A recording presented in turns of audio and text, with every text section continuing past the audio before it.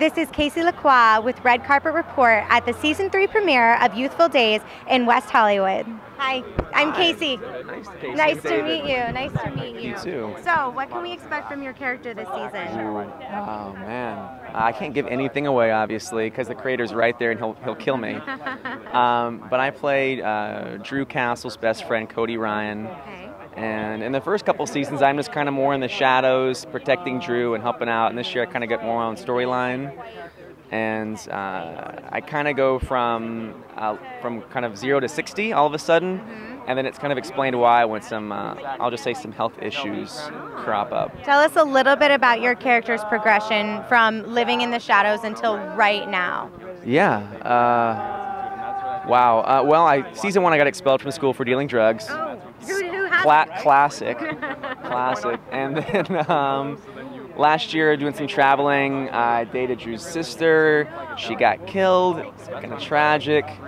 That happens. Oh, God. Yeah, this is real life. And then this season, yeah, you just kind of, I think when you realize that time is short and that you're not going to live forever as a young adult, then you want to seize the most.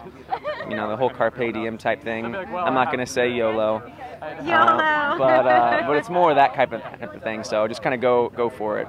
How about some advice to the Youthful Daze, the people who watch, your Youthful Daze fans? Oh, man. How about some good, solid sound advice? Don't do what we do on the show.